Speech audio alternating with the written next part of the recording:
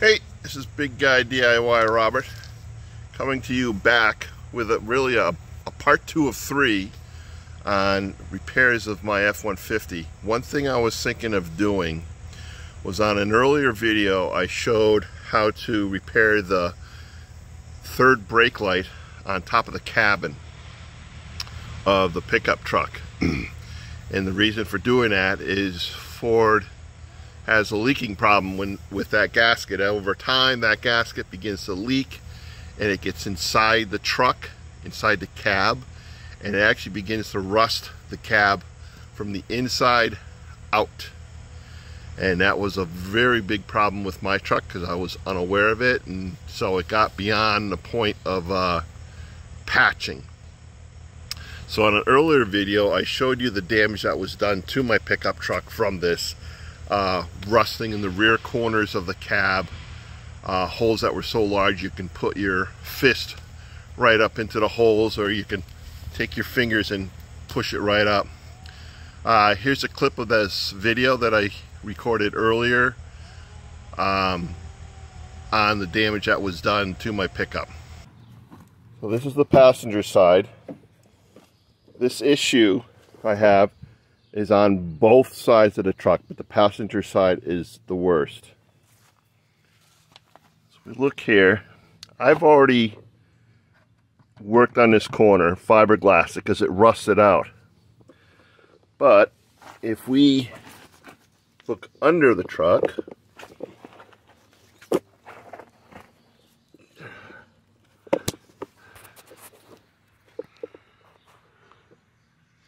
here's my hand in relation to it.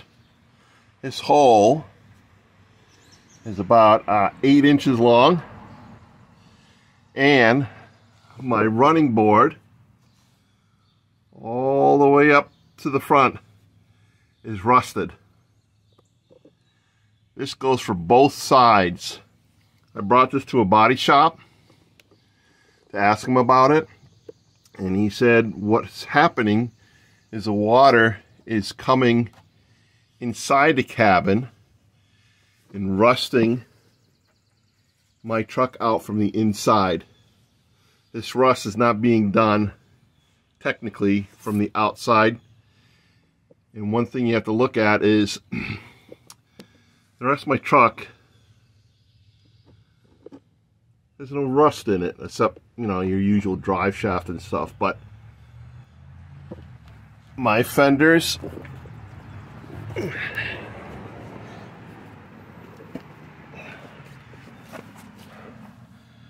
my rear quarter panels, nothing is rusted. It's just the bottom part of the running board in this corner. So now I have my pickup truck back from repairs, so this will be the part 2 of it. Originally I was thinking of doing this myself. I have the majority of the tools to be able to do this job, but some of the really important tools, such as the welder, I didn't have the type of welder that was needed to do this. I also don't have the facilities to do this. This would have been done outside, and you're trying to prevent rust, and doing it outside with all the rain that's been happening was kind of dumb. So I opted to have a location do it in a town next door, and I will give you their information at the end of this entire video and the cost of having this done. But let me show you the results of what was done here.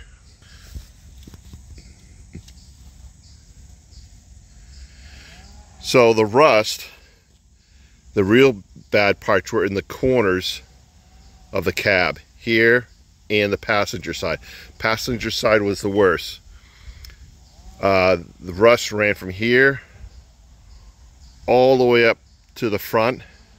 It was open most of the way coming up, and I knew that this running board, the entire running board as well the corner, had to be completely cut off. I mean, literally a cutting tool and cut all this running board off. This is the end result. Let me zoom in.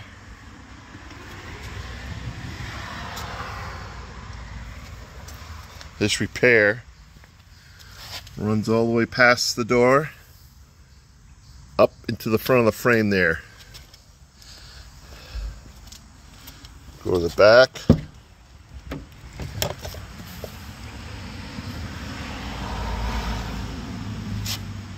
Now, what they did is with a cutting tool, well, first, they had to remove my pickup truck bed. They had to bring it back over a foot. They had to remove my front fenders, both sides.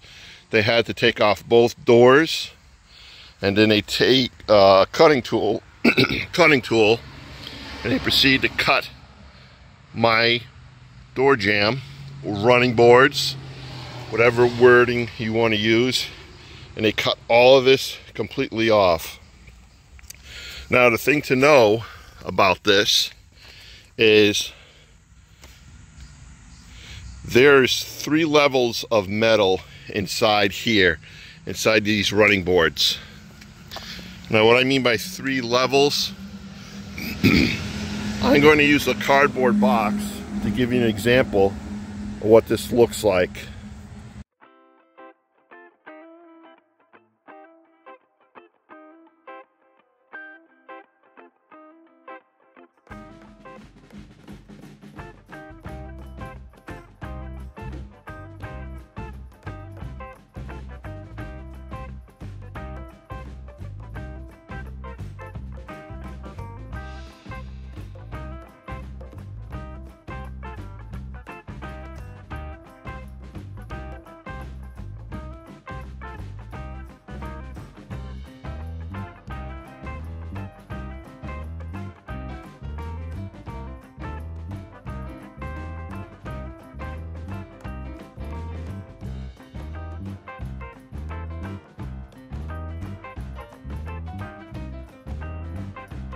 So here's a visual example of how I'm going to describe how the running boards are actually made on the Ford F-150. There's actually 3 layers of metal. This is going to be the outside of the truck, so your door will close over this part here. This will be the underside of your truck. So, in a sense, it's a U-shape. Both the front piece and the back piece come together underneath the truck, and you'll see a ridge right here underneath the truck. That's where it's clamped and then spot welded all the way along. What you don't see is there is another layer of metal inside there. So there's 2 walls. So again, this is the outside of the vehicle going down underneath the vehicle to the back. Then there's this second one. So when you look at the truck, you see the finished outside, but if you were to cut that off, you would see this piece here inside the truck. So in the pictures that you saw, you didn't see a finished edge. You saw this edge inside the truck, and it had like holes in the top of it, and you saw on the bottom it was all rusted down here. Okay, again, that's inside this U-shaped piece of the door jamb. So that's how the rust had gotten in to the cab and what kind of damage it was doing. So when they cut the door jamb off, they're cutting this entire out piece off, they're cutting this entire inside piece off, then they're cutting the underside piece that comes around and joins these 2 together. So this whole thing, which is actually a structural part of the truck, is completely cut off.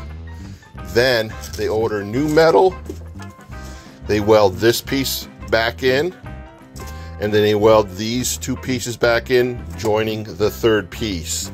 So it's back to being a structural, integral part of the truck itself. And that's how the running boards are designed on a Ford F-150.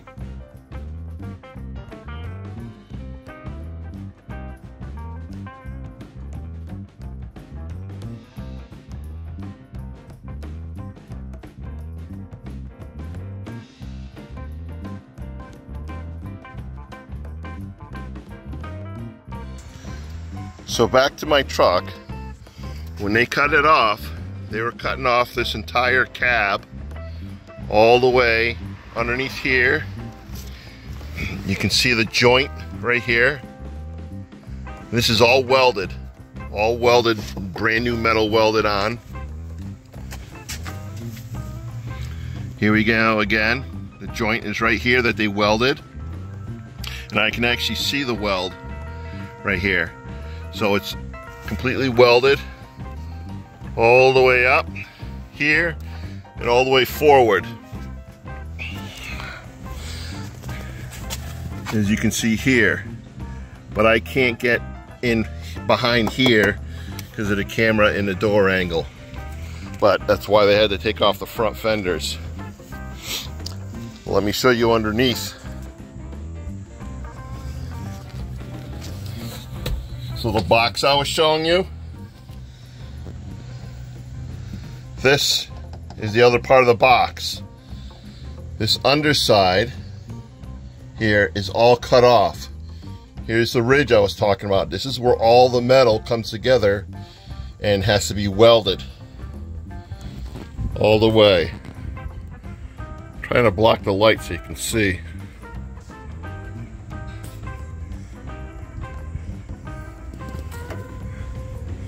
So you can see they cut it. See, my cut starts up here. Cuts across.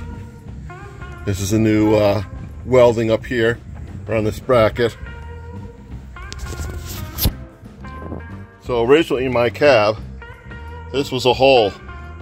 This whole thing back here was wide open.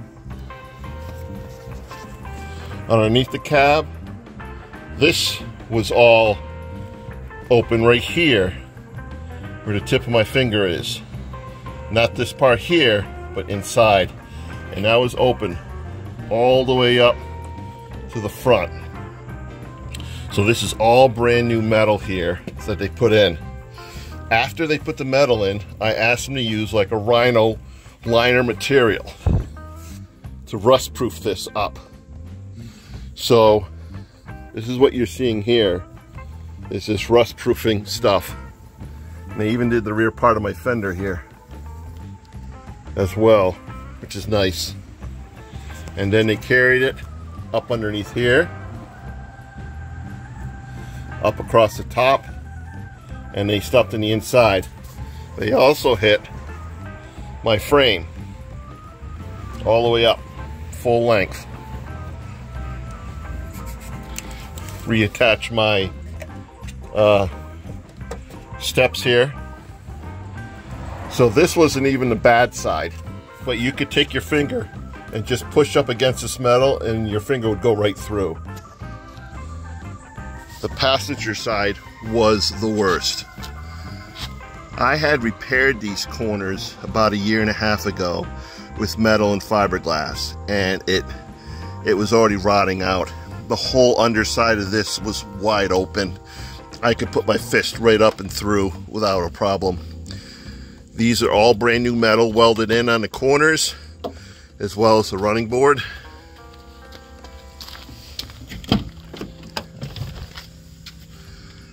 All the way up to the front.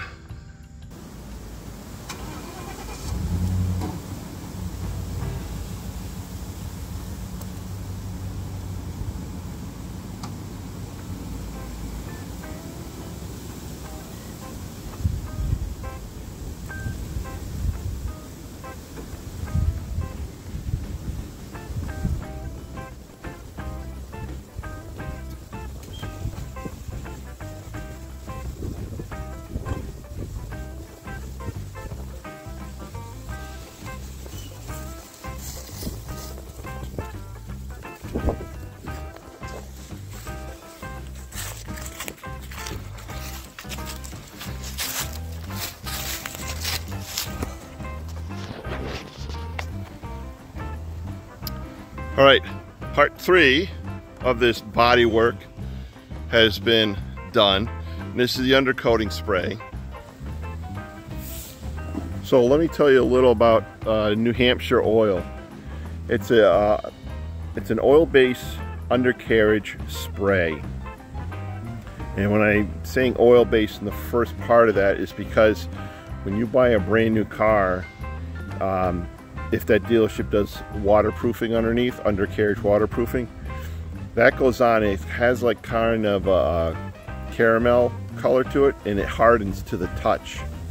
The New Hampshire oil base does not harden to the touch immediately. It takes a while for it to harden, and even then it's not hard to the touch.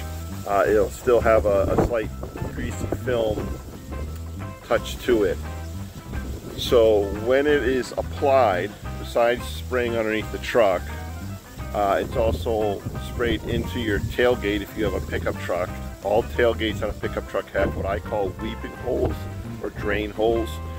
If you're not familiar with that, when you flip your tailgate down, if you look on the bottom of the lip, you will see holes across the bottom. It can range from 2 holes to as many as 4 holes. It doesn't matter whether you own an SUV or a pickup truck, both those rear tailgates will have those holes. Also, your vehicle doors also have those holes. So when the product is applied, it's sprayed up into the doors, it's sprayed up into the tailgate, and then they cover everything underneath the truck, including the fender wells especially. So I think that's it.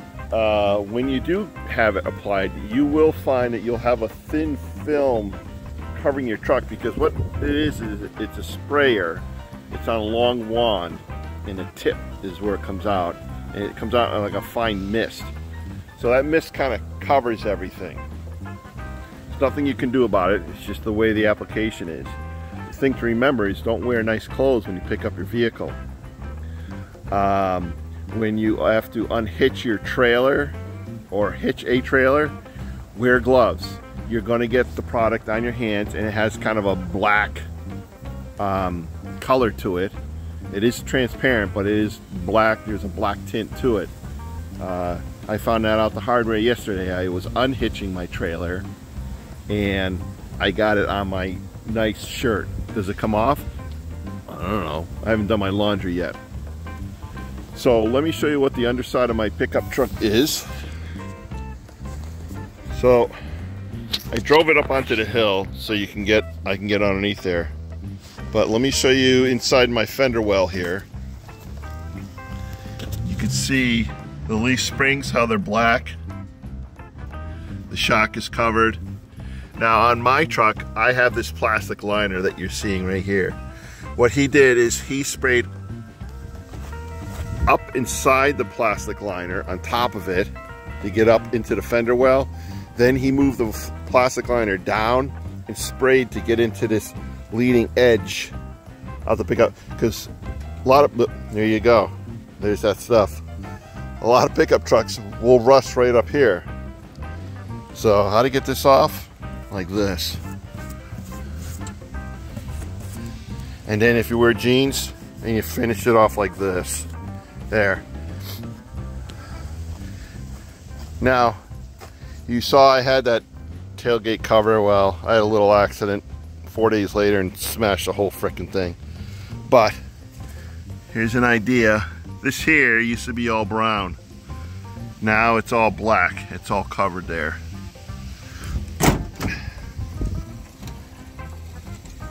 My weep holes.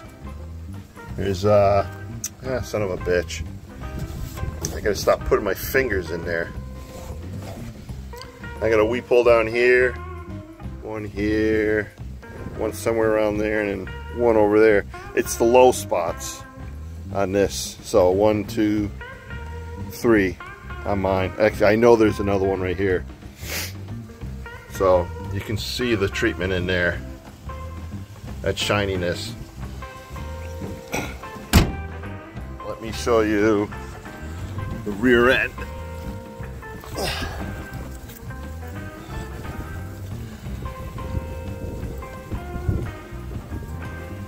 That's your spare tire well right there. So this is the whole underside. Let me go to expand view here. Oh, wrong way. There. So you can see how everything is coated. Now one thing I know is when they do apply this, they do not spray like rubber hoses and stuff. Everything is sprayed towards the metal, or on the metal I should say, not towards the metal. So here is the underside of my truck. It's going up towards the front end, my exhaust, and then my motor. And you can see all my arms, axles, everything is coated. Fuel tank. Here's my frame, cab mounts.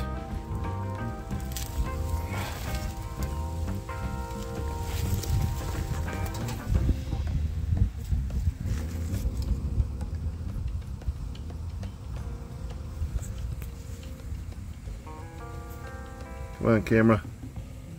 There we go. So, rear axle.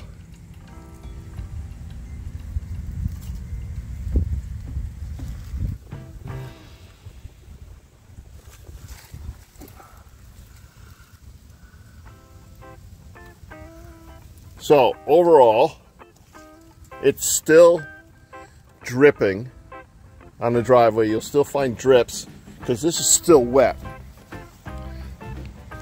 The company I had it done in Manchester, Connecticut. I will put, excuse me while I get up. I will put his information down below in the comments if you want to use him. He is very good.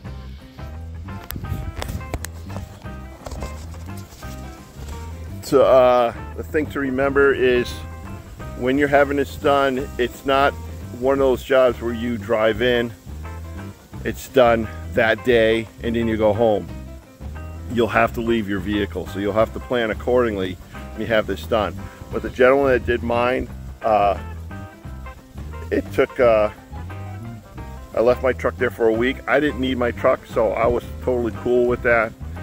And I told him about my fender wells, and so he went the extra mile to be sure that he got inside the fender wells. So like I said previously, I'll leave his information down below if you're interested. Otherwise, you can go to the website of New Hampshire Oil. I am not being promoted or anything by them. This is something I use. This is money out of my own pocket. As for the body work, that was done by Bolton Collision in Bolton, Connecticut on Route 6. I will leave his information down below.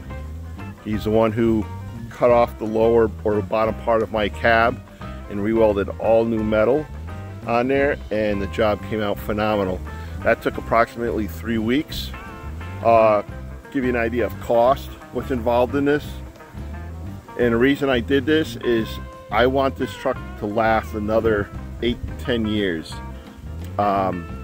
So if you take the cost that's invested in having this done, it's minuscule versus going out and replacing the truck every 6-7 years because the body rusts out. That's BS. There's no reason to do that, especially when the truck is in the kind of condition that my truck is in. Overall, I mean, my truck is a 2014 and it's pretty much close to mint condition overall. So Bolton Collision, like I said, did all my door sills, and these are replaced from the back of the cab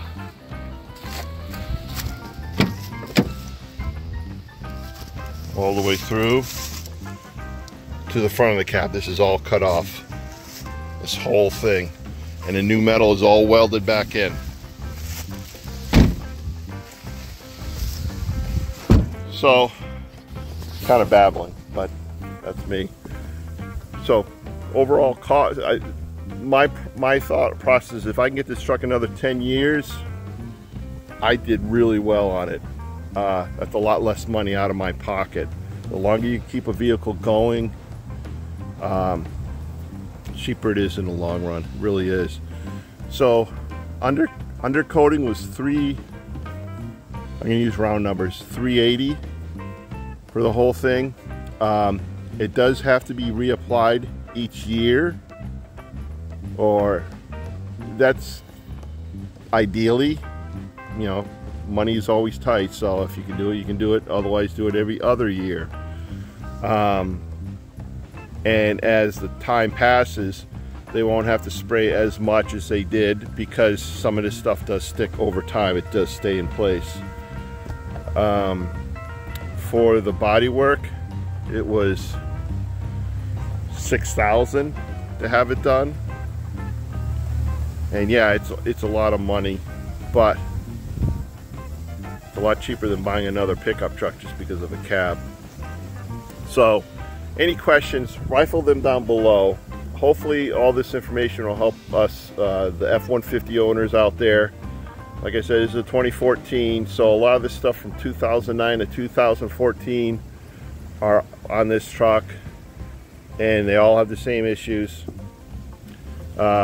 Any comments, any questions, rifle them below, and give me a thumbs up.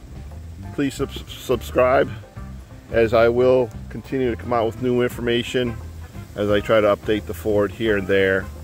I don't know what's next on the project for this pickup. Maybe a driver's seat, because mine is getting a little bent out of shape with my weight. So that's it. Big Guy DIY Robert signing off. Talk to you guys later. Have a good one.